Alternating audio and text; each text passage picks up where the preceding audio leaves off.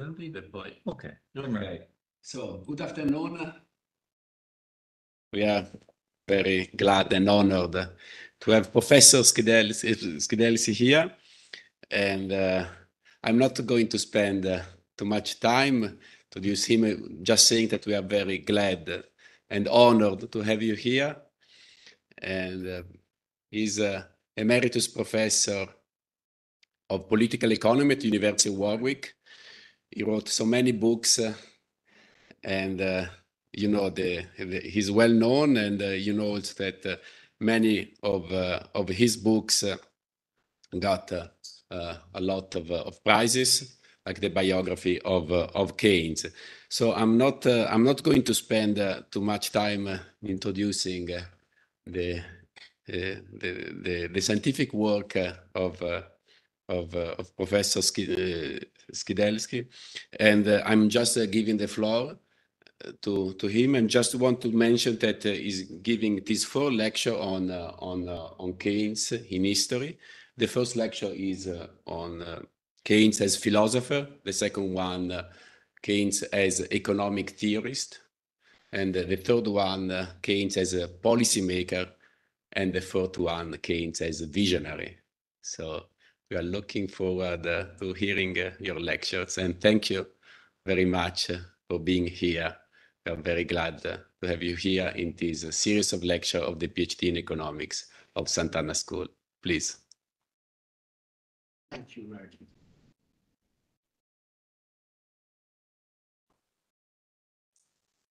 Thank you very much, Professor Moneta. Thank you for asking me. I'm very pleased to be here. It's my, I think, 4th visit to Santa Anna, and most of you won't have been here when I first came, which was in, I think, 2016. And I gave some lectures at that time in the after the financial crisis. It was sort of looking at the events and developments after the financial crisis of 2008, 2009. And I always liked your university very much. Some of my good friends that I made at that time, I still see. One of them is going to be here tomorrow. And also, I like Pisa very much, and I'm very, very happy to be here. In fact, it's rather appropriate in some way that I'm lecturing on Keynes in Pisa, because there were strong medieval elements in Keynes's thought, which most people don't realize. But they're there, and I hope I'll bring them out as the course of lectures proceeds. As Professor Moneta said, there'll be a series of 4, which I hope will link up Keynes's philosophy, which he developed as a young man, and his mature economic writings. There seems to be, you know, if you want to draw a regression line through his thought, you have to start when he was about 15. And then you work all your way through to his work on Bretton Woods at the end of his life. So let's get going. What I want to do is to in these lectures is to place Keynes in history, the history of economic thought, the history of policy, and just history. He was a history maker, not a history taker. Our conventional view of history is much too restricted. We think of history as the arena of action of a particular kind of actor, whether it's soldiers, statesmen, armies, crowds, whereas in fact, people in the business of ideas aren't usually thought of as actors. This is a very odd idea, because we all know that ideas are what animates these other actors. And politicians never have any ideas themselves. They're consumers of ideas. And armies don't march without ideas. If so, they'd just be dead matter or lifeless matter. So ideas are the most important thing. And Keynes understood the power of ideas. Ideas are a source of power. And I've got a quotation which is very well known. Well, so first of all, I think I'm doing something right, but so this is the plan of this lecture. So we deal with the philosophic foundations all the way through, and then at the end with some contemporary applications. Can you see that? And then on the power of ideas, here we go. You know this, well, maybe you don't know it, maybe you do know this quotation. It's one that's often used. The ideas of economists and philosophers, both when they're right and when they're wrong, are more powerful than is commonly understood. Indeed, the world is ruled by little else. Practical men who believe themselves to be quite exempt from any intellectual influences are usually, that's ironic. I should come to Keynes's use of irony, which is a very important part of his persuasive power, are usually the slaves of some defunct economist. Madmen in authority who hear voices in the air are distilling their frenzy from some academic scribbler of a few years back. Now, I don't think Karl Marx would have quite have agreed with that. He would have said that ideas are a kind of superstructure, and without autonomous effect. You have to always look at the class struggle in order to understand what the ideas are. He would have said the ideas in any epoch, in fact, he did say this, are the ideas of the ruling class. So they lack an essential degree of autonomy. That would have been Karl Marx's view. I mean, I know I'm putting it very simply, and Karl Marx himself was a much more complex thinker than that. But there's a basic contrast, which you should note at the start, between Keynes's view of ideas and Marx's view of ideas. For Keynes, ideas were independent historical forces. Now, as I say, historians are uncomfortable with ideas, but that's, if I can interject a personal note, that's never been the case with me. When my first book, Politicians and the Slump, was published a long, long time ago, one of the reviewers wrote, and I quote, "He shows an interest unusual in a historian in the ideas themselves." When I came to write about Keynes, I felt I needed to understand his ideas to make sense of his work. And that meant studying economics and philosophy. So in this series of 4 classes, I try to speak as a historian and as an economist and as a philosopher with varying success, because it's a broad canvas. It's a broad wingspan. Keynes was a historical actor in 5 senses. First, he was one of the most influential civil servants of his day. According to Professor Don Mogridge, who's also written about Keynes, he had a civil service mind. So that's point 1. Second, Keynes created a new field in economics, macroeconomics. There was no macroeconomics before Keynes. There was something called the theory of money, but mainstream economics was microeconomics. Microeconomics plus the theory of money, which didn't quite fit. So Keynes created a new branch of economics, which all students now study, which is macroeconomics. Third, there was the Keynesian revolution in policy. His ideas helped to make full employment for many years the main economic objective of governments. So there was the Keynesian revolution in theory, which was macroeconomics, and the Keynesian revolution in policy, which was the commitment to full employment. And that was crucial to the preservation of liberal democracy after the Second World War. He wrote in the General Theory, you don't have to have fascism or communism in order to solve the unemployment problem.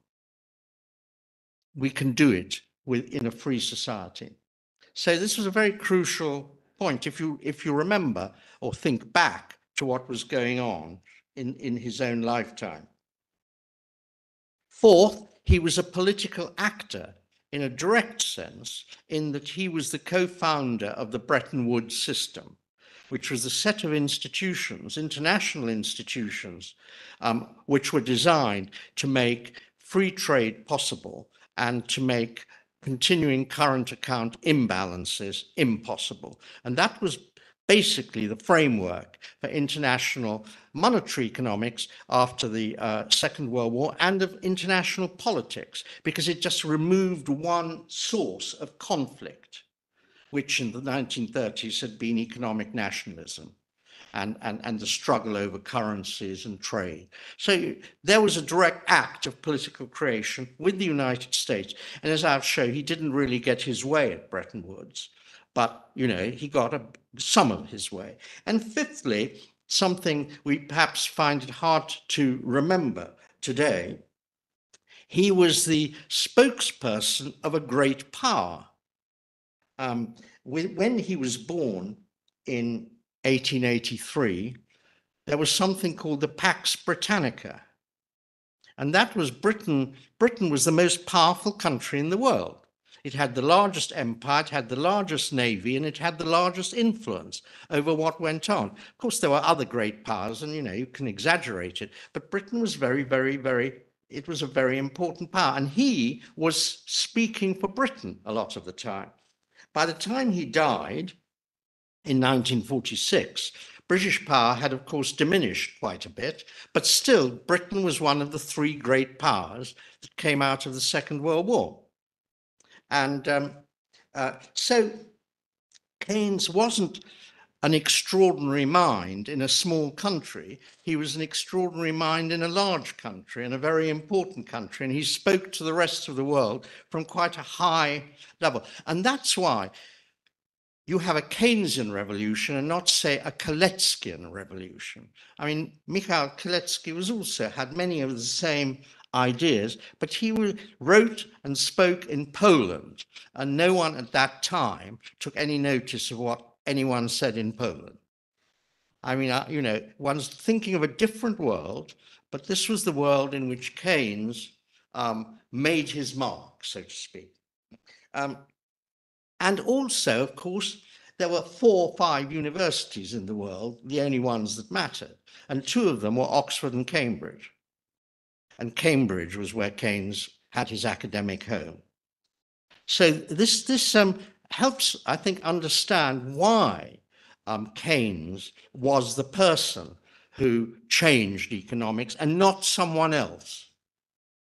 He was in the right country, he wrote in the right language, and he was located in the right place.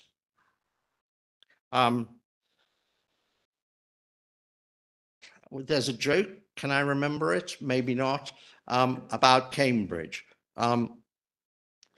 Someone said, time is a device for preventing everything happening all at once. And someone else said, and Cambridge is a device for preventing everything happening at Cambridge. I mean, you know, for ensuring that everything happened at Cambridge. I haven't got the second bit of it right. It sounds better, but maybe you know this. But anyway, you know, if you know the correct second bit of it, let me know. Now, let's start with the philosophic foundations. Cambridge is a device for preventing everything happening in one place. I mean, something like that. Now let's go on to the next one. What? Well, maybe it's up. Oh, maybe Oxford was there to stop everything happening in Cambridge. That's how. Thank you. That's my wife's memory is much better than mine. So look at this. Let's now go here. This is from my book. Philosophy provided the foundations of Keynes's life. It came before economics, and the philosophy of ends came before the philosophy of means. Now, philosophy was the foundation chronologically and conceptually. He came to philosophy before he came to economics, and philosophy framed his economics. His philosophical commitments framed his economics. In the heyday of the Keynesian revolution, no one really paid any attention to his philosophy. You know, it's rather like Marx. No one paid any attention to Marxist philosophy until he fell out of fashion. Then people rediscovered the early Marx, which was, you know, the Marx of the philosophic manuscripts. But before then, it had been the Marx of Das Kapital, Volume 1. No one ever read 2 and 3. Similarly, Keynes was Keynes of the general theory. No one ever read Keynes's treatise on probability, for example. No one was interested. You got all you needed. But once the economics started not to be so widely accepted, everyone said, well, why did they come to think the way they did? And people became much more interested in the philosophic foundations. And I think in that whole reinterpretation or re-examination of Keynes's philosophy, an Italian scholar, Anna Carabelli, has played a very important part. And with a number of scholars in the 1970s and 1980s, she just sent me a manuscript of a book called The Tragedy of Happiness. And that, I understand exactly where that comes from in Keynes's own work. And she's been exploring this whole area of early Keynes, not late Keynes, but early Keynes. Keynes's economics, I'd better read some of my lecture now, because otherwise I'll go rambling on for too long. But Keynes's economics was rooted in his epistemology, the epistemology of ends and the epistemology of means. He said, we know intuitively what is good, but we're uncertain about how to achieve it. This is the complete opposite of mainstream economics, which takes preferences as given and treats uncertainty as calculable risk. It's just the opposite. Keynes's epistemological commitments had a profound influence on his view of what economics was for and how it was done. Now, mainstream economists don't deny, of course, that politics can subvert economic optima. Of course, they don't deny that. But unlike Keynes, they do not try to adapt their analysis to the tasks and possibilities of politics. You have economics on one side and politics on another side, and there's a frontier. And this is true of all academic disciplines. They go as far as their frontier and leave it to others to sort of, you know, say something else. Maybe that's the only way to do science now. But of course, it wasn't the old way of doing science. Here's an interesting fact. Keynes was not a trained philosopher in the modern sense. So how did he become a philosopher? Well, just growing up in a particular environment. In Cambridge in the 1880s and the 1890s, he picked up philosophy from his father and his father's friends. And as a Cambridge undergraduate, from a small philosophically minded society, rather exclusive, called the Apostles. His father was a Cambridge logician, very well-known logician at the time. But the person who I think made the greatest impact on Keynes's first ideas about moral philosophy was a frequent visitor to his house called Henry Sidgwick.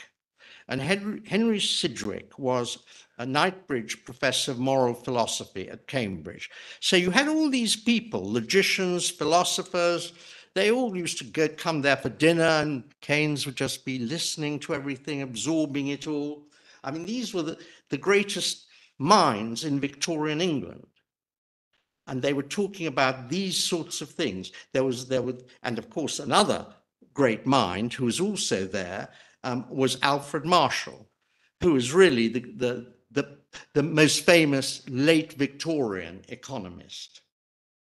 So that was the atmosphere in which he grew up. And of Henry Sidgwick, the professor of moral philosophy, Keynes, as quite a young man, wrote about him as follows: "He never did anything but wonder whether Christianity was true, prove that it wasn't, and hope that it was."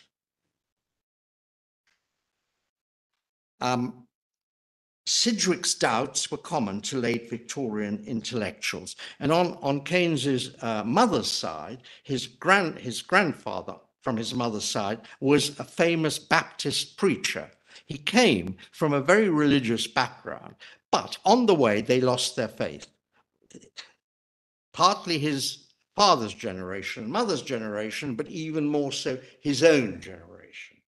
And so what they had to do was to search for an authoritative theology substitute that could tell them what was good and what was bad. God was sort of removed from the conversation, so they had to find something else. And his own quest for a theology substitute was found in a book that came out when he was 20, called Principia Ethica by G.E. Moore. This was the Bible of Keynes's Cambridge generation. Well,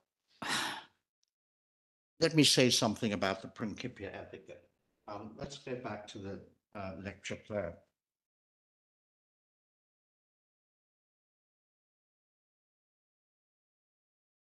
G. Moore and Principia Ethica. What Moore did, and I think this is very, very important, you obviously know that the dominant philosophic stream by late 19th century was utilitarianism. Utilitarianism had largely replaced deontology as a sort of dominant moral way of thinking about ethics. And what Moore said was that good was a non-natural property which can only be known intuitively. And any attempt to identify good with some natural property, like happiness or some sensational feelings, subjective feelings, Moore called the naturalistic fallacy. In other words, subjective feeling was you cannot get to good simply by sensations. In other words, it was a rejection of the utilitarian approach to just defining what is good. He said, you know it intuitively. Good, and what he said was good in itself, the highest goods, things which were valuable in themselves, Moore called the pleasures of friendship and the enjoyment of beautiful objects. And Keynes added to that one thing, which was the pursuit of knowledge. These were things that were good in themselves. How do we know it? We just know it. It wasn't God who told us. It's not because these were things that made us happy or anything. They were just good. And Moore added, it is only for the sake of these things, in order that as much of them as possible may at some time exist, that anyone can be justified in performing any public act whatsoever. Only this was the maximand, yes? Nothing else. Everything else was a means to these ends. In other words, economic well-being, sort of GDP, all those things were just means, they weren't ends. And this was absolutely central to the way this lot of people, including Keynes, thought about things. And to the end of his life, he said, and he said many times, Mors Principia Ethica was my religion. Like all religions, it was difficult to live up to. And he also said, as time wore on, I fancy we weakened a bit about pleasure. Under this head, one could place the pleasures of sex, money-making, and the pleasures of power. Keynes was never a slave to consumption, but he certainly enjoyed the pleasures of sex, the pleasures of what he called business and bridge, just, ordinary common enjoyments of life, and with some misgivings, the pleasures of power. In other words, you could say he was Puritan, but he was Puritan in a very relaxed way. I mean, he wasn't one of these old style Puritans like his grandfather or even his mother, perhaps. He was, he was influenced by the loss of religious belief, but he wanted to find a theology substitute that would give meaning to his life. As a young man, Keynes believed that Christianity was nonsense, and that was typical of his generation. But as he grew older, his attitude to Christianity softened. And here he is telling the poet T.S. Eliot, I would not demolish Christianity. It was a lovely idea. He could demolish Christianity himself. I would not demolish Christianity if it were proved that without it, morality was impossible. And then he told Virginia Woolf, who is a writer friend of his, I begin to see that our generation owed a great deal to our father's religion. And the young, who are brought up without it, will never get so much out of life. They're trivial, like dogs in their lust. We had the best of both worlds. This was at the age of 45, by this time 50. We destroyed Christianity and yet had its benefits. And so if you're trying to place Keynes in the history of moral or history of political thought, what sort of tradition does he come out of? It's, as I see it, much more in the tradition of Christian social democracy rather than Marxist socialism. So I think you've got to sort of keep that distinction in mind. Let me note three aspects of Keynes's engagement with More's ethics, which were particularly influential for his economics. First, his rejection of the Benthamite greatest happiness principle. Happiness can be tragic. GDP was but a means to goodness, and its growth only justified insofar as it contributed to that end. The idea of economic growth as an end in itself, as a good in itself, would have struck Keynes as absurd, completely absurd. And yet that is our gospel, because we haven't got anything to put in its place, really. That's what we do. Whatever dangers it brings to the future of the planet, to anything else, we just go on growing.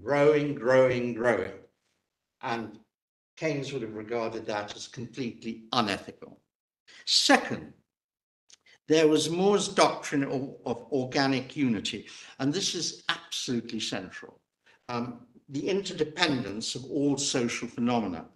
The best of achievable states of affairs are bound to be complex wholes, the value of which might be greater or lesser than the sum of their parts. In other words, Keynes rejected methodological individualism as a generally valid method of analysis in economics. The good of the macroeconomy is not equal to the sum of its individual units. And you can't understand key Keynes concepts in economics, like the fallacy of composition and the paradox of thrift, without understanding he had an organic view of society, not an atomistic view. and so I've just written up something here which really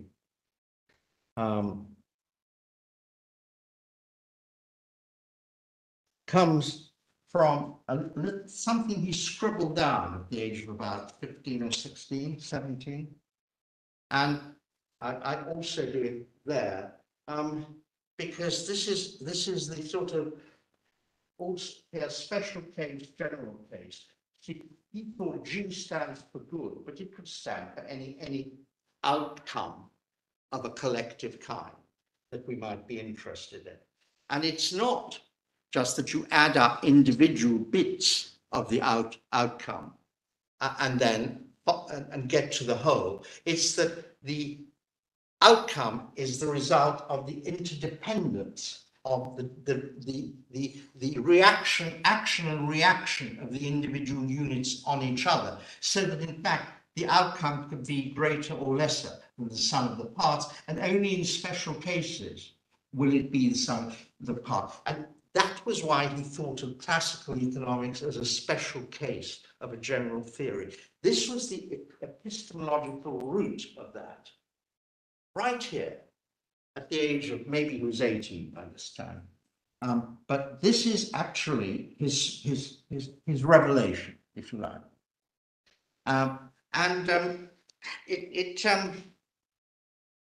It's very important. And the doctrine of organic unity implied that good states of affairs, on the whole, can have tragic or bad elements.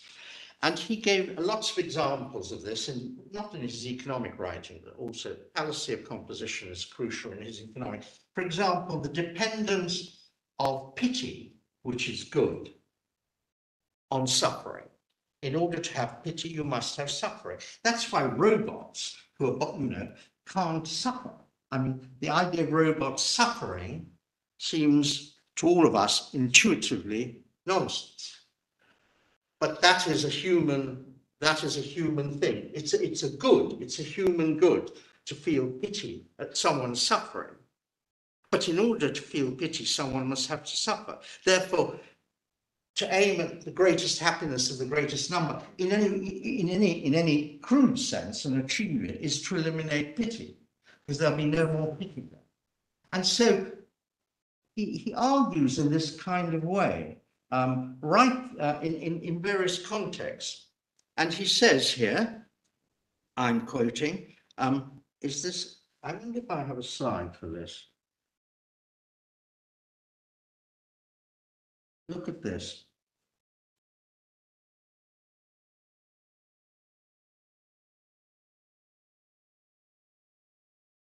I'm not certain that all tragic states of affairs are bad on the whole, whenever everything has been taken into account, or that the goodness of the states of mind, let's say like pity or other good states of mind, if it is very great, may not outweigh the badness of the states of affairs. This is a very now unfashionable view. Perhaps only a Christian might feel that, but certainly no secular philosopher now feels that, I don't think. But we're looking at Keynes in history, in the history of thought. We've got to remember that that's what he said. It's an idea, of course, out of what kind of tradition does that come out of? First of all, it comes out of classical Greek thought. And secondly, it comes out of Christian thought. Now, the third way in which More impinged on Keynes is in his theory of probability. And basically, Keynes rejected More's consequentialism. Keynes wrote about More, he had one foot on the threshold of a new heaven, that's his ethics, and the other foot in the Benthamite calculus. So what was going on here? More separated ethics and morals. He said the rightness of an action must be judged by its consequences. That was More's theory of action. The rightness of an action must be judged by its consequences. This clearly depended on knowledge of those consequences. But while one could know reasonably certainly the immediate effects of one's action, we could probably know what's going to happen with reasonable uncertainty in the next 5 minutes. We probably guess I'm not going to drop down dead in the next 5 minutes, but as a result of giving this lecture, but I might in the next 10 minutes. The probability, therefore, becomes less and less certain as you go further into the future. And this seemed to be an insuperable objection to any strict interpretation of consequentialism. We just don't know what's going to happen as we get further and further into the future. But that is exactly where investment is always laying down money now in order to achieve a profit in 5, 10, 15 years' time, and except financial investment, which isn't really investment at all, but speculation. But sort of the kind of investment that Keynes was interested in does depend on, if it's to be done on the scale required to achieve something like full employment or full employment of resources, requires knowledge of the future. Now, if there's uncertainty about that, then of course you don't get it. And how can there be certainty?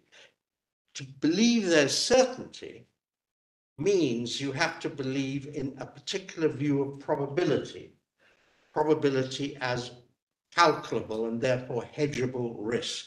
And that's exactly what Keynes denied.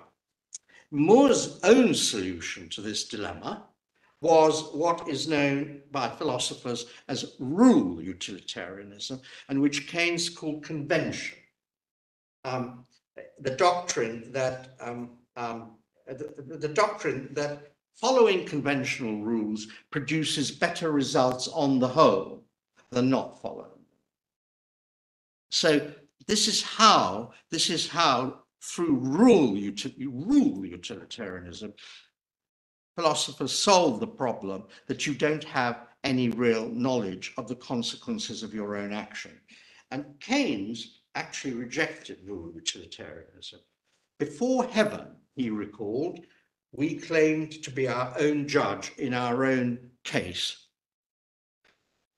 Now, in claiming this, he invoked a very important philosophical principle, which is the principle of indifference or insufficient reason. Again, sorry, it's a bit complicated. I mean, this is I sort of, took a long time to know exactly what he was getting at. In acting on one's own individual judgment, it was sufficient to have no reason to believe that any immediate good we achieve for ourselves or others would be overturned by a more distant consequence. In other words, you didn't have to have a full range of consequences in your head, lined up as by time periods as you went into the future. You only had to have no reason to believe that anything you did now, which you thought was good, would be overturned by consequences, adverse consequences later down the path. That was the principle of insufficient reason. So, in other words, the rational actor didn't have to have before him a menu of probabilities stretching into an indefinite future. In most cases, trying to calculate the odds was a waste of time. This was the start of Keynes's attack on the frequency theory of probability, and between the ages of 20 and 30, nearly all his spare time, academic time, was spent writing his treatise on probability in order to refute More's doctrine of rule utilitarianism, which he said was based on a false theory of probability, the frequency theory. And that was eventually published in 1921, by which time he was already well established as an economist. It was basically written before the First World War and was only finally published in 1921. And it was, by that time, theories of probability had changed in various ways, and on the whole, it was neglected. But it was very important to understand Keynes's own thinking. And Keynes's alternative to the frequency of frequency theory of probability was what he called the logical theory. That is, his aim was, as he said, to align probability to ordinary discourse through which practical conclusions for action are most frequently drawn. His father was a logician, and his theory of probability was an extension of his father's logic from the symbolic or syllogistic logic, which was then the main theory of logic, to include cases where conclusions cannot be deduced certainly from premises, but can be probably deduced from premises. And so that was his theory of probability.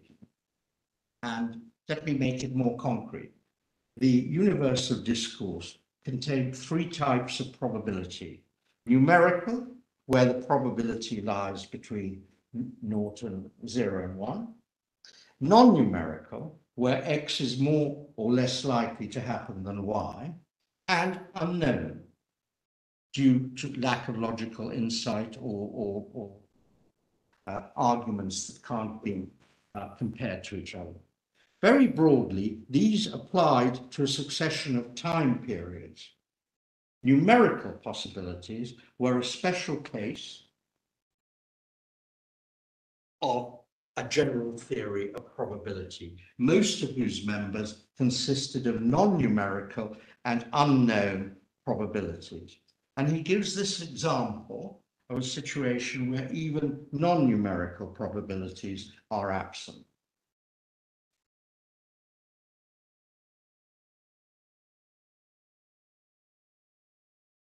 Is our expectation of rain, when we start out for a walk, always more likely than not, or less likely as not, or as likely as not?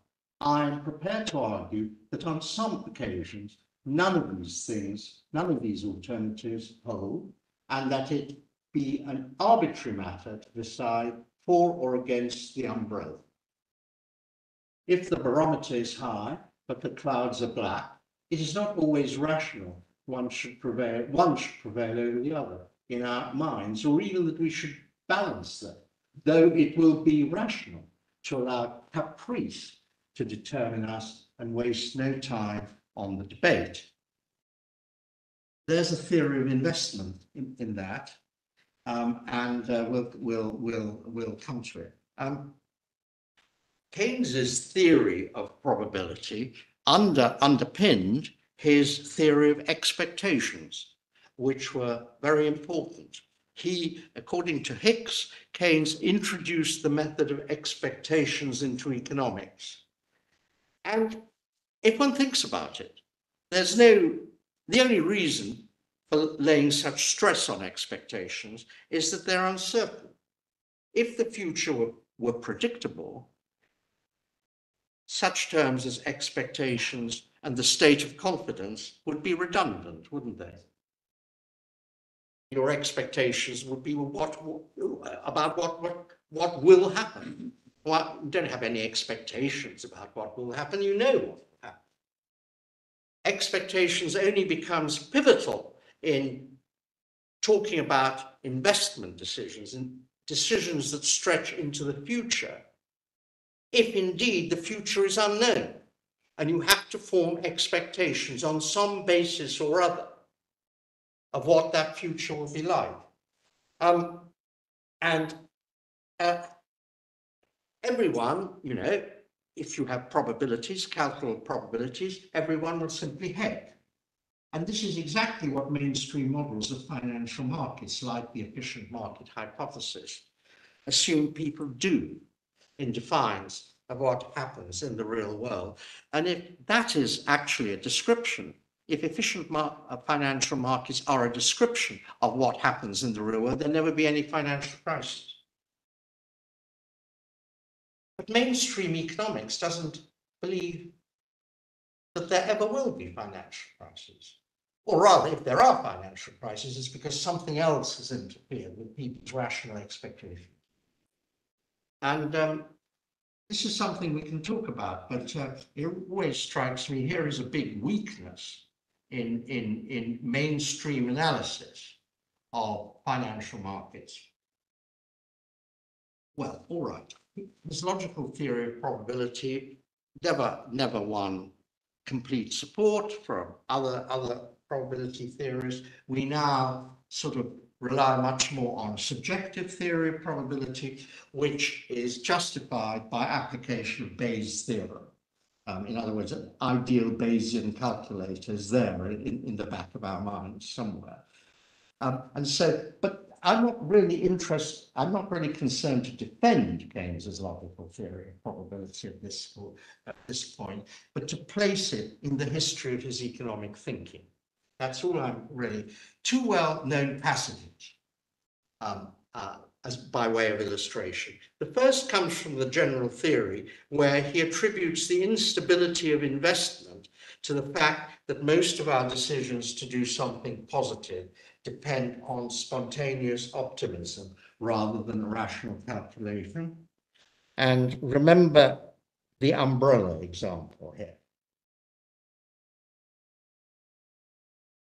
Most investment decisions can only be taken as the result of animal spirits, of a spontaneous urge to action rather than inaction, and not as the outcome of a weighted average of quantitative benefits multiplied by quantitative probabilities. Thus, if the animal spirits are dim, enterprise will fade and die, though fears of loss may have a basis no more reasonable than hopes of profit had before. So there's this idea of convention, of underpinning everything. And so if the convention fails, then animal spirits sort of are dimmed. And here's a second one. And this is from an article he wrote after the general theory, which you probably know, or some of you are students of Keynes know. By uncertain knowledge, let me explain. I do not mean merely to distinguish what is known for certain from what is only probable. The game of roulette is not subject in this sense to uncertainty. Even the weather is only moderately uncertain.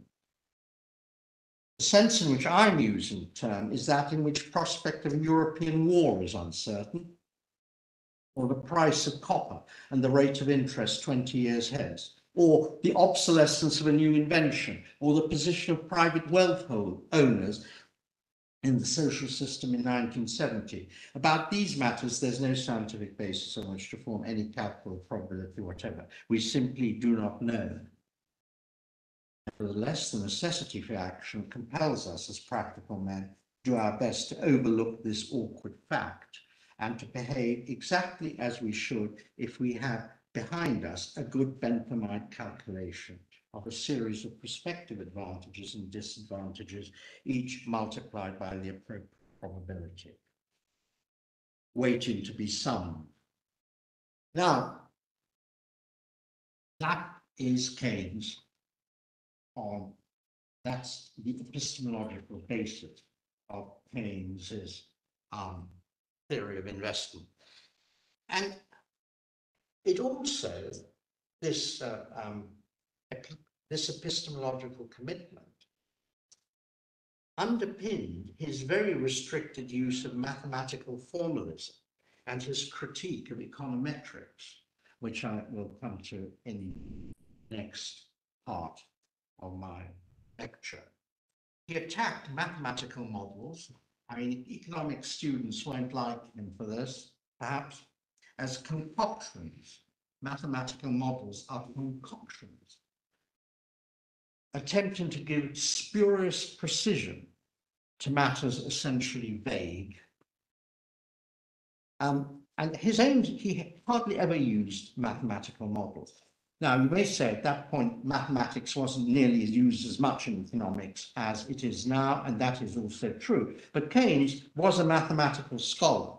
He could have used whatever mathematics he wanted if he thought that his economics would benefit from it. In fact, there's no single model, mathematical model, in the general theory, and only one graph, which he put in at the insistence of one of his students, rather reluctantly.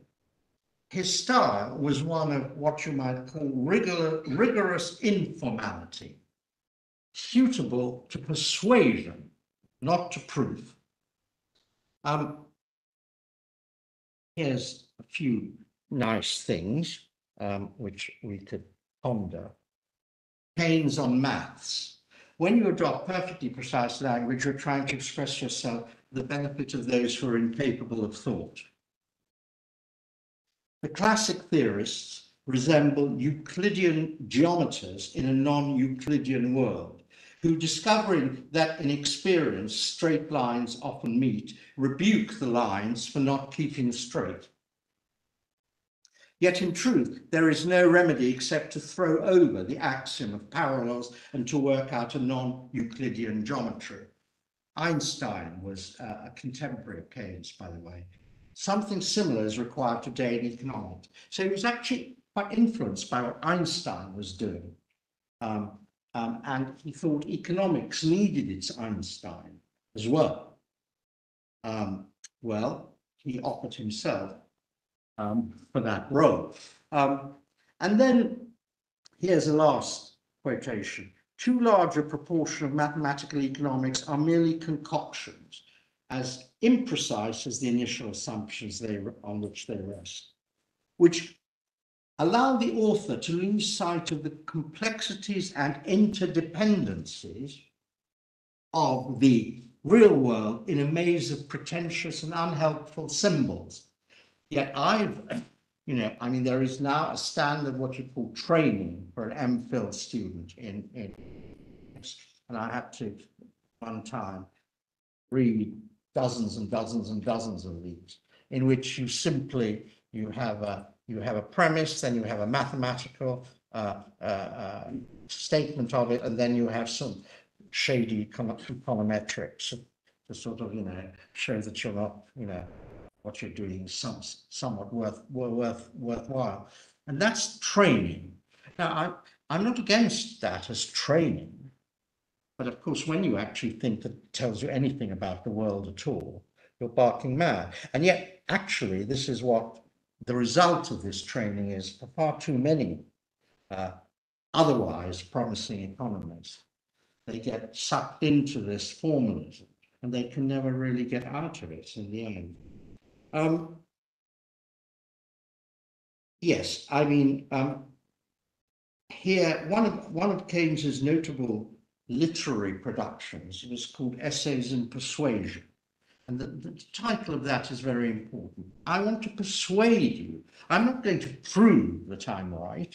I want to persuade you that this is the right way of looking at the world.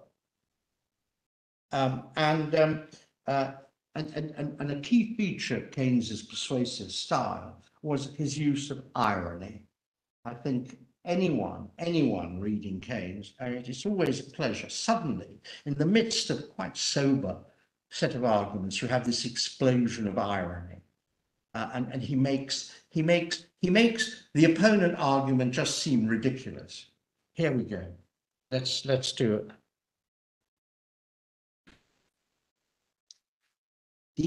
A sound banker, alas, is not one who sees danger and avoids it, but one who, when he is ruined in a conventional and orthodox way along with his fellows, so no one can really blame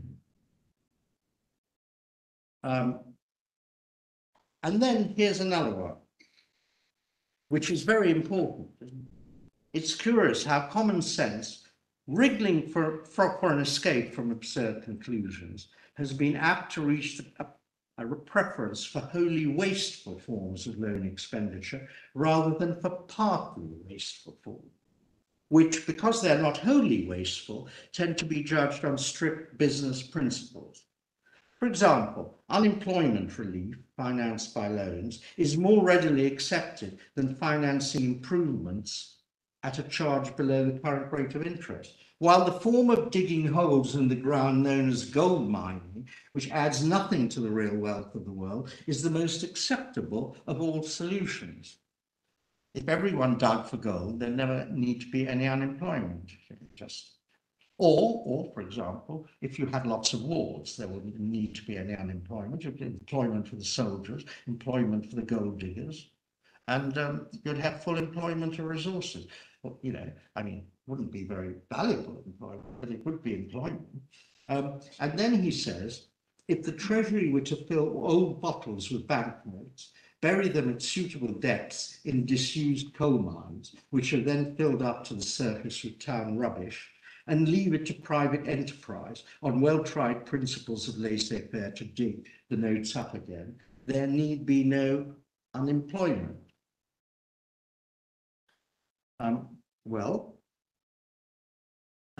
That comes straight out of the general theory. Now, critique of econometrics is my last substantive topic. Keynes's critique of econometrics, of course, is rooted in his criticisms of the philosophic basis of induction in section 5 of his treatise on probability. Induction cannot be the foundation of knowledge, Keynes argues, since it requires the inductive hypothesis that induction is valid, which cannot be proved by induction. Very simple, straightforward argument. In a review of the work of Jan Tinbergen, the father of econometrics, Keynes pointed out that economics, because of the nature of its material, is a moral science requiring the constant exercise of a judgment by the economist in choosing and applying models. He queried Tinbergen's logic in applying the method of multiple correlation to non-homogeneous material and his assumption of fixed coefficients over periods of time, which is, of course, very central in econometrics. Now, here we go. This is Keynes. Is it claimed that there's a likelihood that the equations will work approximately next time? One can always cook a formula to fit moderately well a limited range of past facts. But what does this prove? What place is there for expectations and the state of confidence relating to the future? What place is allowed for non-numerical factors, such as inventions, politics, labor troubles, wars, earthquakes, financial crises? And basically, he went on. Tinbergen's method omitted any causal role for psychology, expectations, unexpected events. It depends on inadequate statistics and blah, blah, blah. Again, Keynes's irony. Tinbergen's basic introduction to econometrics, he was the father of econometrics, was published in 1939, and it had been commissioned by the League of Nations, 1939. Keynes said, it's an extraordinary thought that this may be the only significant achievement of the League of Nations in 1939. Which war broke out in 1939, and the League of Nations was designed to prevent wars. So there's some irony in that. So why was econometrics oversold as a set of as a falsified procedure? Why was econometrics oversold? Keynes writes, in chemistry and physics, the object of the experiment is to fill in the actual values of the various quantities and factors appearing in the equation, and the work is then done. But in economics, that's not the case, and to convert a model into a quantitative formula is to destroy its usefulness as an instrument of thought. Now, here Keynes was really attacking economics as a science in the sense that physics is a science, or chemistry is a science, or perhaps biology is a science. He said economics isn't like that. Understanding nature's laws does not enable you to understand social laws.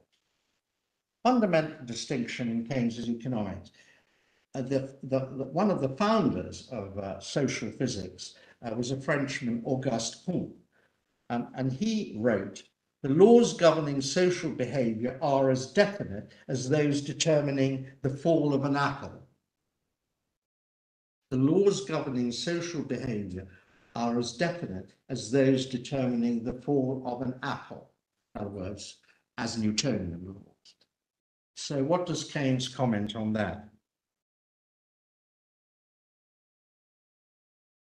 It is as though the fall of the apple to the ground depended on the apple's motives, on whether it's worth falling to the ground, and whether the ground wanted the apple to fall, and on mistaken calculations on the part of the apple as to how far it was from the center of the earth. So the laws of social laws are not like Newtonian laws. But mainstream economics, I believe, continues to strive for the kind of Newtonian certainty in its account of economic behavior. Maybe I'm wrong. Maybe, I mean, tell me that I'm wrong about this. But it seems to me that it hasn't rid itself of its origins in 18th century physics. And it never will. It can't. And therefore, at some point, maybe it's 30 years, 50 years, 100 years, it will be regarded as one of those quaint, obsolete intellectual pursuits people once had. And it'll be in the dustbin of old theories like phlogiston as a sort of theory of energy, galvanism, various things that people believed in at various times for odd reasons. Not yet, not in your lifetime. You're still all right. But I mean, eventually that must be the case. I'm being provocative here, of course. Now, let me turn to my last important thing, and which is Keynes's doctrine of prudence. I'm sorry, I should go back to the first outline of the lecture. But the doctrine of prudence is very, very important. If propositions concerning the effects of actions couldn't be proved to be true or false, what then was the rational basis for public policy? That, I think, is the question Keynes now, not for personal action, but for public policy. Keynes found it in Burke, Edmund Burke's doctrine of prudence, the principle of insufficient reason justifying recklessness in terms of personal ethics pointed to extreme caution in the making of public policy. And he wrote an 86-page essay on Burke, it's never been published, in which he said, here is to be found the basis of public action. Here's what he writes. Our power of prediction is so slight, our knowledge of remote consequences so uncertain, that it can seldom be right to sacrifice the well-being of a nation for a generation, to plunge whole communities in distress, or to destroy a beneficent institution for the sake of a supposed millennium in the comparatively remote future. We can never know enough to make the chance worth taking. And the fact that cataclysms in the past have sometimes inaugurated lasting benefits is no argument for cataclysms in general. And then he adds, in addition to the risk involved in any violent method of progress, there's the further consideration that is often in need of emphasis. It's not sufficient the state which we seek to promote must be better than the state which preceded it. It must be sufficiently better to make up for the evils of the transition. All the things, very, very important things to ponder. For example, I've just finished a book which is going to be published in October on the relationship between humans and machines. And one of the main arguments for not bringing any stop to technology, automation. How many jobs will automation eat up? Hundreds of millions. There are endless forecasts for these things. Every day there are new forecasts of new sets of jobs, all going to be eliminated. But, they say, that's fine, because after the transition, there will be better jobs and more creative jobs. So we have to undergo the transition, which may last 50 years or so, a couple of generations. But after that, it'll be wonderful. There's Keynes on this. In addition to the risks involved, there's a further concern. Often it's not sufficient the state which we seek to promote should be better than the state which preceded it. It must be sufficiently better to make up for the evils of the transition. There, that's it. You sacrifice 2 generations for the sake of a better future. What about revolutionaries who endorse violence, violent overthrow of existing institutions, because in future it'll be better? We'll have got rid of all these unjust states of affairs, and we will have bliss just beyond the horizon. Revolution always disregard the welfare of the present for the sake of a better future, which on a Keynesian kind of epistemology, you can never be sure that it'll work out better. So are you then, do you then have to fall back on just conservatism? That, what is the best that can be, and you can't aim for any improvement. That would be an extreme reading of Burke. And in fact, it is the basis of conservatism. But Keynes rejected that he didn't think you need go that far.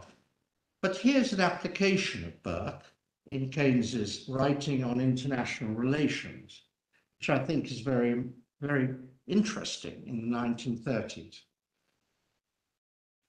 He writes, this is in 1937, right? At any moment in time, peace is better than war. Therefore, we should not risk war unless we know that it will make peace more secure in the future. And we should not fight a war unless we know that it will make a future peace sufficiently better than the existing peace to offset the costs of war. Therefore, we should prolong peace hour by hour, day by day, as long as we can. That attitude made Keynes a reluctant supporter of Chamberlain's policy of appeasing Hitler. So here's something else to discuss. He wasn't in a dyed-in-the-wool Burkean. He wrote that Burke was so concerned to defend the outworks of the existing social system that he didn't see it might endanger, a rigid conservative defense of everything in the present system might actually cause the system to collapse. So you have to be an improving conservative, flexible conservative. Well, I think that's all I want to say about the epistemological foundations of Keynes's economics. And I hope I've given you something to think about or discuss, which I've been to do. And tomorrow, I then talk about how he applies this in his economic theory. Thank you.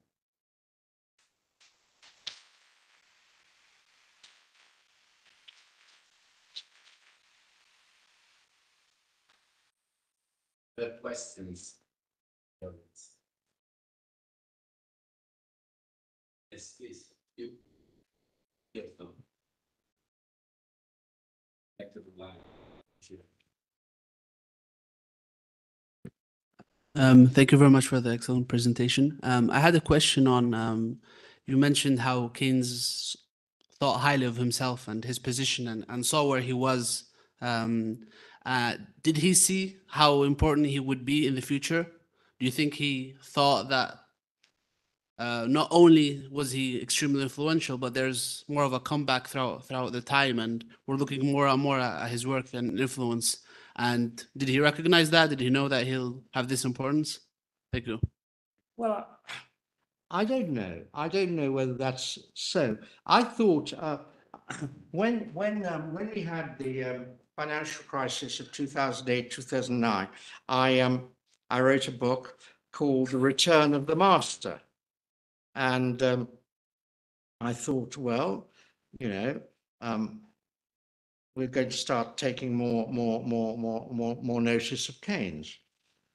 And then it turned out the master had returned for 6 months. And that return was very well expressed by Robert Lucas, who said, we're all Keynesians in the foxhole. In other words, when for some sad and rather inexplicable reason economies fall into a big hole, then we turn to Keynes. But normally they shouldn't do that. Not if they follow my teachings, Robert Lucas says, or my models. That shouldn't happen.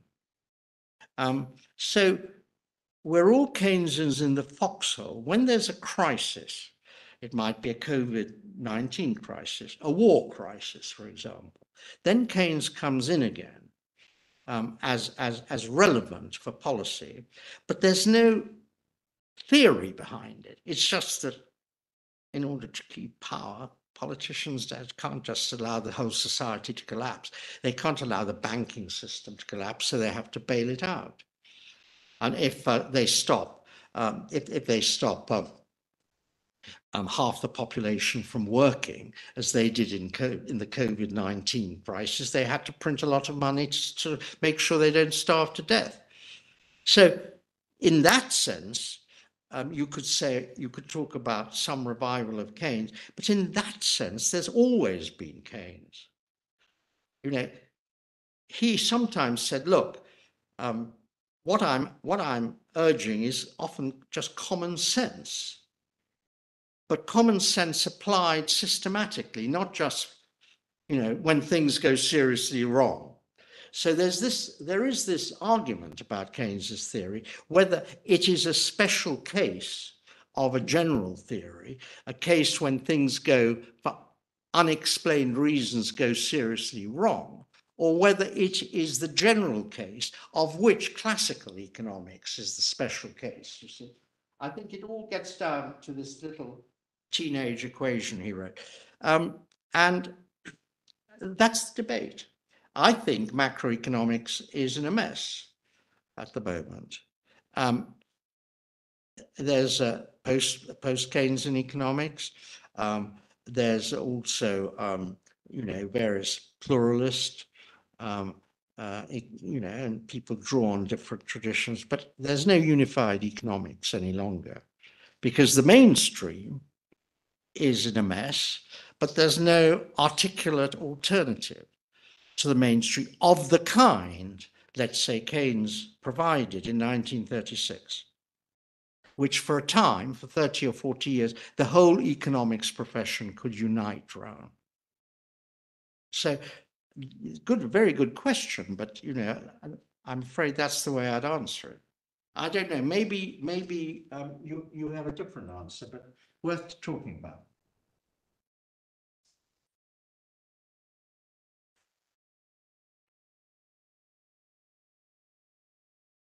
Honestly, I don't get the skepticism of Keynes toward econometrics, since we have seen that theory of probability has been foundational in his thought. I don't get why he was like so against econometrics. Was it against the econometrics of Tim Bergen or was it against any formality in an empirical analysis? And so, what is the lesson, the take-in that we have when we should analyze macroeconomic phenomena? Meaning, should we do only qualitative analysis, some case studies, history, or can we actually quantify, or maybe with a different econometrics? because even in the general theory, there is no much of No, empirics. no. I mean, what does one say? I mean, these criticisms of econometrics came right at the beginning of econometrics. I mean, they were criticisms of Tinbergen, and at that point, econometrics was not a prominent part of economics. I think the analyses would be qualitative more, and they weren't. One reason they weren't is that macroeconomic policy was not yet established. And therefore, people weren't actually interested to know what the quantitative outcomes of particular actions were going to be, which would require empirical testing. Time series were only sort of starting. Comparative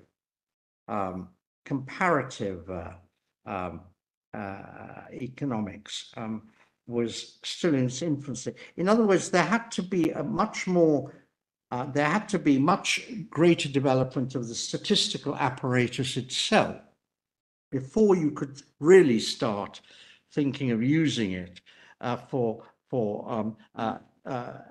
quantitative, using it quantitatively in order to infer the action, the consequences of what you were doing.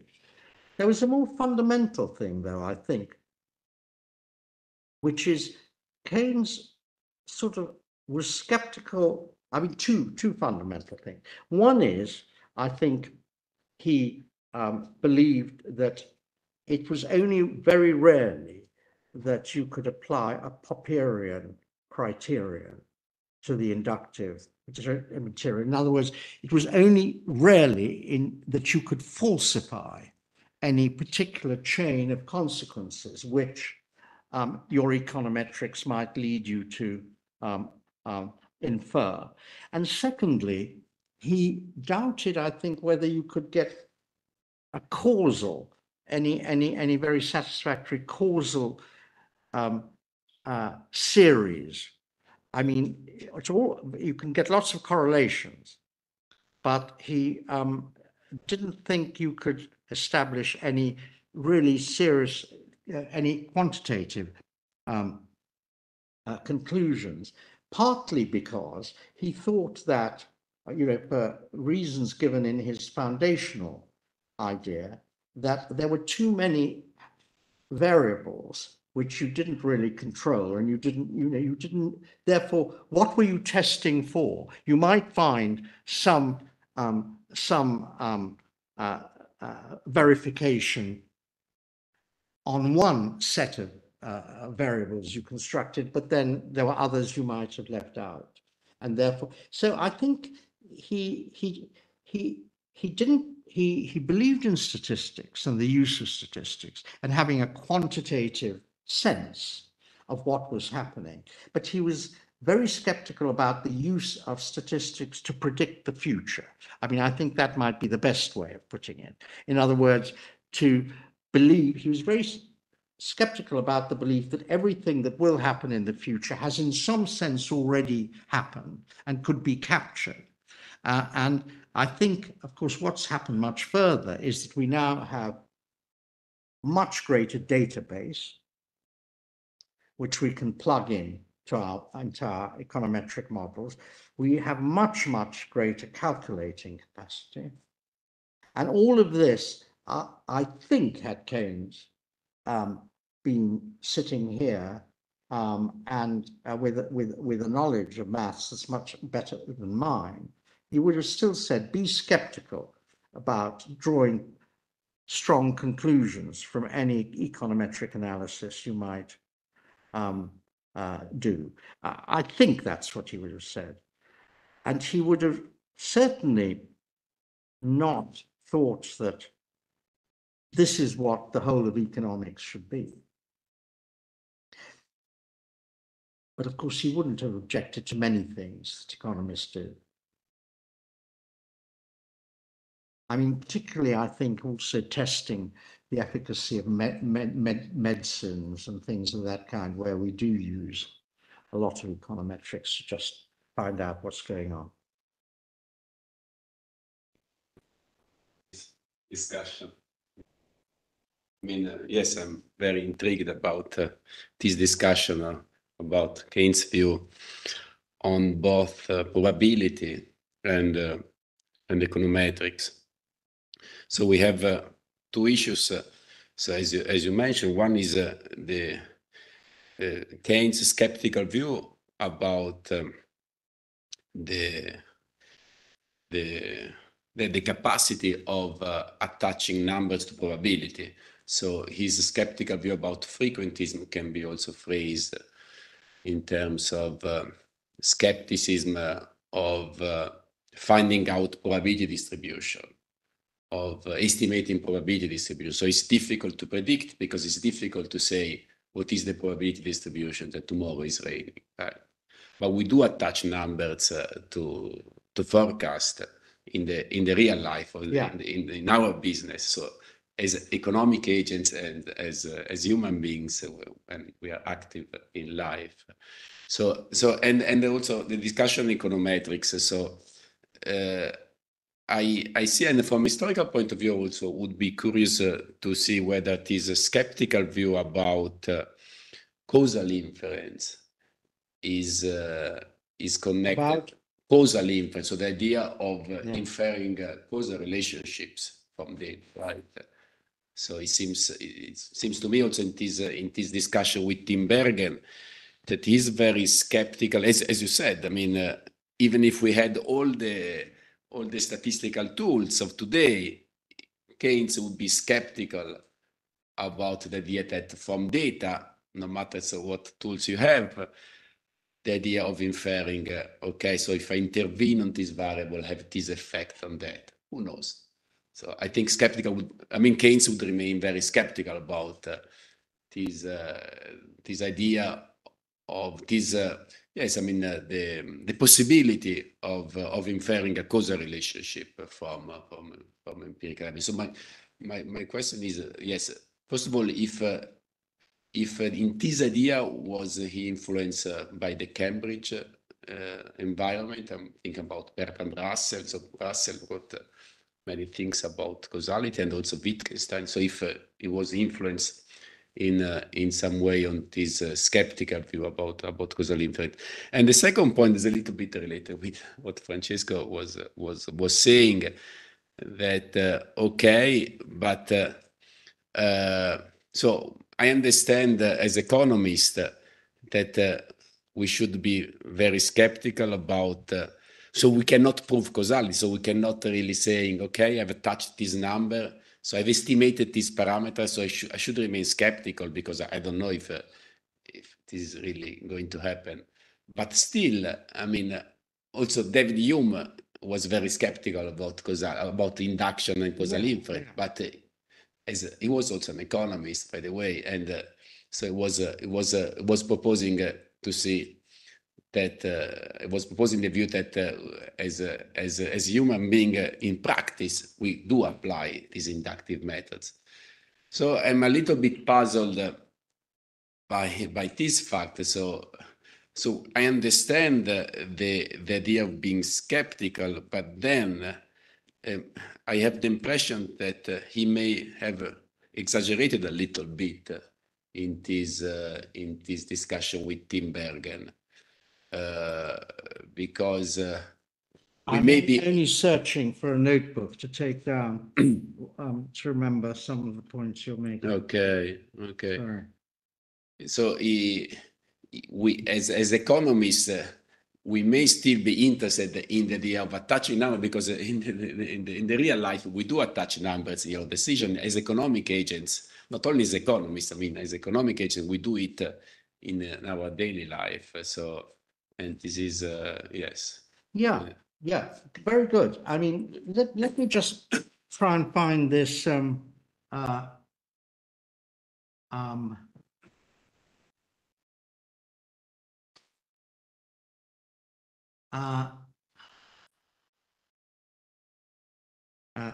what he says about numbers.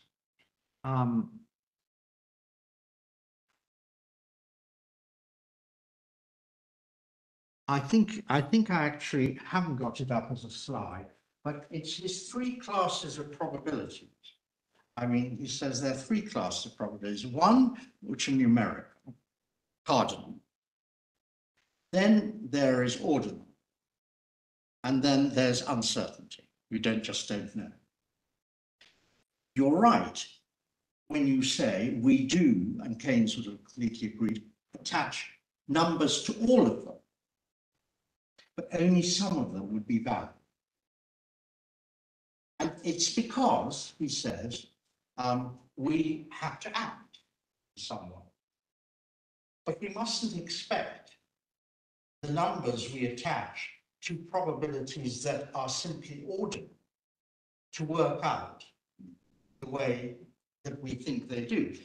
I mean, you know, he gives the example, is blue more like green or yellow?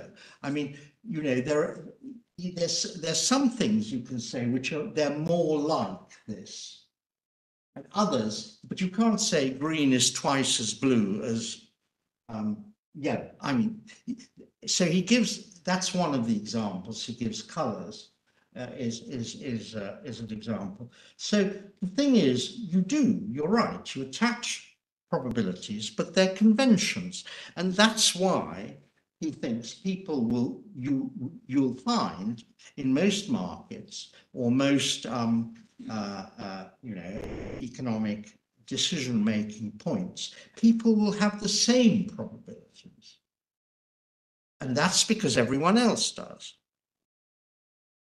So it's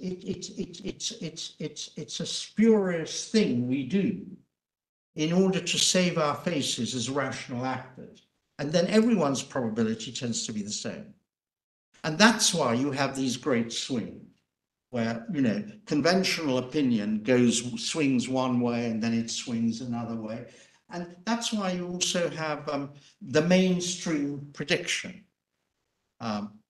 Banks. Now, central banks have become a bit more careful. They now have spreads, things that might happen with the central prediction, but that doesn't mean that it could go in a completely different way. I mean, the spreads are huge often in central bank spreadsheets of, let's say, the effects of a change in interest rate. Or even if you like, what the state of employment is going to be in a year's time. There are different possibilities. I mean, our central bank said by the end of 2024, unemployment, the central prediction is that unemployment will fall to 3%. But within, there is a range in which it's 10% and 2%. I mean, you know, I mean, it's safeguarding itself against the fact. I mean, it's just something we don't know. But, you know, there is you go around all the think tanks, you go around all the institutes, you add up all their predictions, and you get a central prediction. And usually the central predictions, that's just answering your question. We do attach numbers, but Keynes would have said that we attach numbers because we want to save our faces as rational people, and therefore we attach the numbers that most people attach the numbers to. Why do they attach those numbers rather than other kinds of numbers? Well, they have some theory, they have whatever it is, they use whatever they can. So that's point one. On the causality point, yes, I mean, he would have said exactly what you said, that you can't, that it's very, very rare. I mean, he would have, I don't think that was a criticism of Keynes. I think it was really endorsing one of the Keynes's skepticism about attaching causality to long chains with lots of variables that are maybe relevant to the outcome. And I think I don't know whether anyone has written an account of the relationship between Keynes and Popper. I know, of course, we know Keynes-Wittgenstein relationship, we know Keynes-Schroeffer relationship, but not Keynes-Popper. And for scientific falsifiability, I think Popper is the most important person. I'm not aware that Keynes knew the work of Popper, although Popper was writing at that time on the verification principle.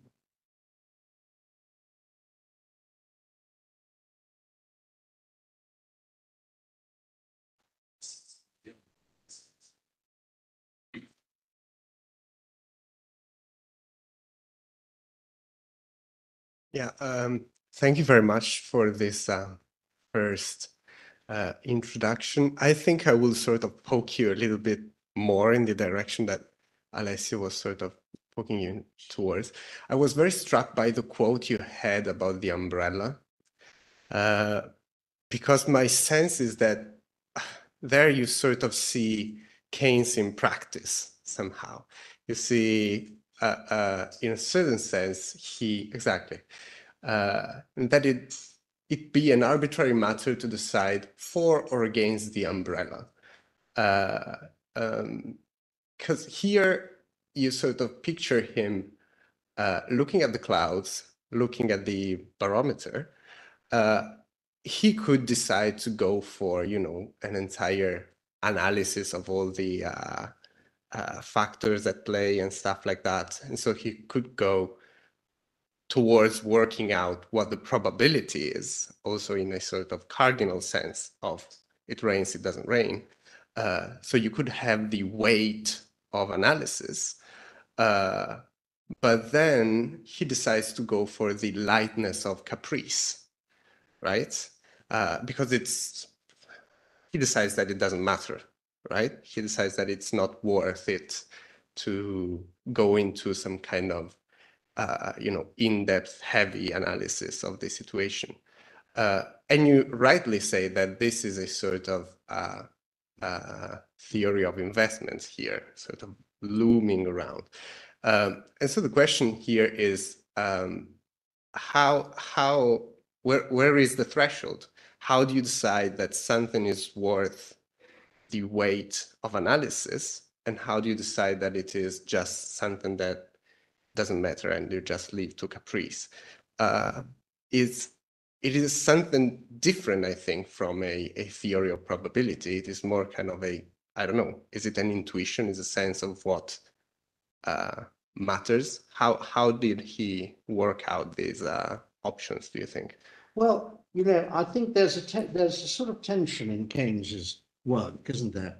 And I think there is, and it comes from his claim to freedom of action against sort of the Christian convention. He was very, they were early pioneers, this group, of all kinds of personal liberation. And what they were trying to do was to say, look, Christianity sets these moral standards for us. Christianity is based on false beliefs in God. Therefore, we should actually, unless there is independent reason for accepting the Christian morality, we have the right to our own freedom. So that was at the personal level.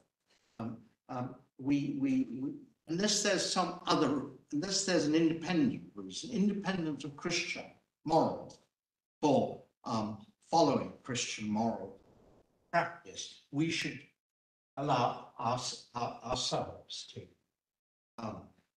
We should allow the decision to be a personal one. So that was this claim to extreme liberation and freedom. On the other hand, there was the idea of what is rational to do when we don't have numbers. I mean, what is a rational person to do when they don't really know what the consequences of their actions should be? So I think the umbrella example is, on the one hand, you don't spend time working out numbers when there aren't any numbers. Now, of course, you know, you can criticize that in all kinds of ways. There's a conventional expectation, let's say. I mean, if clouds are blacker, if the blackness of the clouds seems to overweigh the height of the barometer, then you're not entirely acting on caprice. One thing is more likely than another. And so it's not completely caprice. You have some sort of basis that isn't just capricious. So I think you would say it is rational. Then you get into to do one rather than the other, but then you get into a situation where you don't know. The arguments, what you would call, are non-comparable. You can't trade them off in one, you know, along a single line. Then he would say you would simply decide on a whim and not waste time working out numbers that don't exist. Now, of course, he doesn't apply this, you know, completely to you know, the theory of investment when he comes to the general theory, which is written many years afterwards. But there he does emphasize the uncertainty much more than the more likely than not aspect. I mean, in the quotation about investment, he says, we simply don't know. Now, in that case, it's not exactly that we act on caprice, but what we do is what we act on a convention that the numbers are of a certain kind. And it's the flimsiness of the convention that actually produces the crisis, because at a certain point, you start realizing that the numbers are spurious, the numbers in the convention. And then that then turns from an extreme of optimism, let's say, to an extreme of pessimism, which has no more justification than the previous optimism. So I think it's that way he sort of thinks of these decisions that people make stretching over, you know, some period of time. You have a conventional way. You attach numbers because you believe this is the only way of working out something rationally, and then you find the convention collapses and you swing from extreme optimism to extreme pessimism, none of which are justified. I'll say more about this actually tomorrow when I actually see how he applies some of these foundational principles to investment. So I don't want to say too much in advance of that.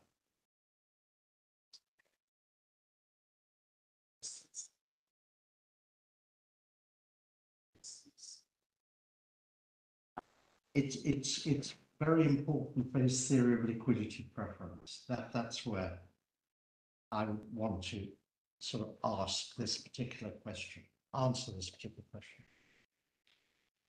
So you talked about in the beginning how Keynes had, especially in his 20s, relationships with painters, writers, and he was influenced by a very culturally diverse environment, I would say, in Cambridge. And you emphasize how important this was for his development of his philosophy and through his philosophy of his economic thought. And my question is, do you believe this is in a way the missing factor today to develop a realistic alternative to the mainstream economics, let's say? And how do you think economists today could, in a way, reintroduce this interdisciplinary approach, but unintentionally interdisciplinary, I would say, approach into economics? Well, you're given the answer, interdisciplinary. I mean, the curriculum must be set up in such a way people know something about things that aren't just economic. I mean, you know, so how do universities select people to read economics degrees? Or how do people themselves decide that economics is going to be thing they want to spend time at. Often, people come to economics degrees from quite narrow cultural. Well, who asked that last question? I can't see. Over there, from quite narrow cultural backgrounds. They haven't read Virginia Woolf or the Italian cultural equivalents. So your own cultural background is very, very important. And then what you study at school, and especially just in 2 or 3 years before going to university, what you study as an undergraduate course, first course. Oxford had a very good course where you studied for your undergraduate degree, you studied philosophy, politics, and economics together for 3 years. Now, unfortunately, it deteriorated over time as all our disciplines became much more specialized. And so people could give up the other two after a year and sort of go on and specialize in economics, let's say, or in philosophy or politics. And so you didn't have enough of either. And the other thing was you didn't have teachers who could combine them for their students. You had the economists who came in to do the economics part of the talk, and then you know, the philosophers did their bit, and then you know, the scientists did their bit, and they all came from different faculties, different disciplines, and the student had to try and put it all together. And of course, students can't do that. They need help in finding where the links are and how the links work out. And that then guides them in their choice of what they want to do and where they can make the most effective impact on the world. And most economists now are not actually, they don't go into academic economics. Economics, they go into business or consultancy, or they take jobs with private companies. And they're just required to do a certain thing. Now, there's some companies which are rather perverse, who say we will not take anyone as a business consultant who is trained in economics, because they will not know anything about the real world. Some companies do that, but not many. So you've got to think in terms of how you set up a curriculum. I don't know, at Sant'Anna, are most students here first degree or postgrads? Here. The school in general. Yeah. Undergrads. Yes. Undergrads, most. And PhD, yes. So I don't know what the undergraduate degree is. What sort of studies it involves. That seems to me a very crucial answer. You can't get a broader approach to economics with alternative ideas if you haven't studied those ideas in some other way, in some other discipline.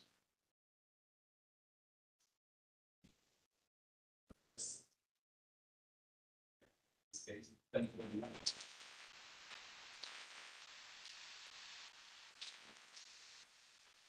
This lecture will be here at 10 o'clock. And that will be about the application of this foundational framework to his economic theory.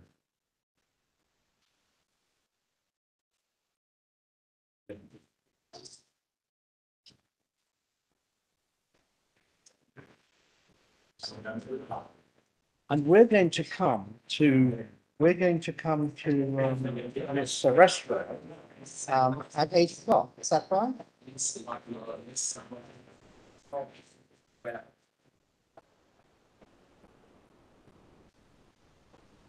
I'm sorry to just ask for one more thing.